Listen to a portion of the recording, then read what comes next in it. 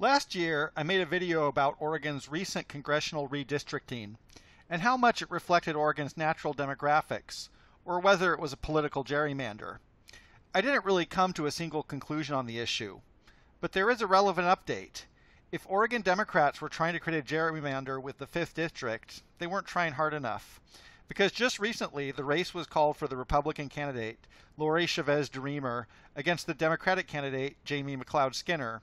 The race was narrow and took almost a week before it was called by a margin of around 2.6%, or less than 10,000 total votes. But how did we get here? This story has some twists and turns along the way. Before the 2020 census and redistricting, the 5th Congressional District included the mid-Willamette Valley, centered on Salem, and extended out to the coast. After redistricting, the western part of the district was split off and combined with some other areas, forming the new 6th District.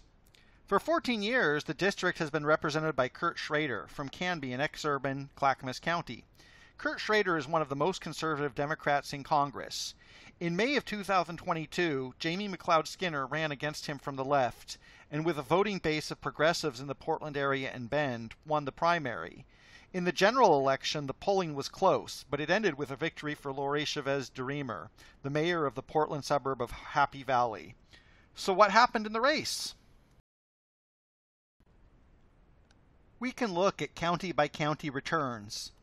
As expected, the small part of the district that was in Multnomah County voted strongly for McLeod-Skinner. So did Deschutes County, home of the resort town of Bend. Clackamas County itself, which has the single largest population in the district, also voted for McLeod-Skinner, but by a much narrower margin. Interestingly, the part of the district in Jefferson County voted for her as well. 100% of the voters, all three of them. But when we get to the portions of Marion and Lynn County in the district, Chavez-DeRemer won by a very high margin, around 2-1. In general, I think that many people, both in the Democratic Party and the media, thought of the district mostly in terms of the population centers of the Portland area and Bend, and dismissed that much or even most of the district was in exurban and rural areas across Clackamas, Marion, and Lynn counties. A case of, as the meme goes, my friends in Zoidberg. The progressives who wanted to unseat Schrader thought, correctly, that he was too conservative for urban progressive voters, but might not have done the math on how much of the vote was in Lynn, Marion, and Clackamas counties. It also reminds me of another relevant quip. As we learned from David S. Pumpkins, they can't all be winners.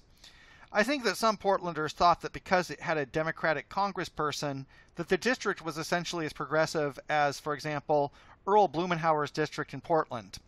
That a district that covers suburban, exurban, and rural areas might just naturally have a different constituency than central Portland is something that I think everyone should consider. And it never hurts to actually visit some of the more out-of-the-way parts of the district. And most of Lynn County, where I am now, is in the 5th District, which is kind of an odd district. It includes parts of Portland, Canby, Oregon City, some of Marion County, Albany, and then Bend. But a portion of Lynn County, where I am now, was included with the 4th District. And this road here is the dividing line. Part of the problem is that red and blue have been so baked into political discussions that many people see congressional districts as just squares on a chessboard, absolutely tied to one party or the other, and basically interchangeable. The fact that districts have very different demographics and political leanings is something that seems to have been forgotten by many. This is important to remember also when the political situation is so finely balanced. The balance of the Congress seems to be decided this year by just a few seats.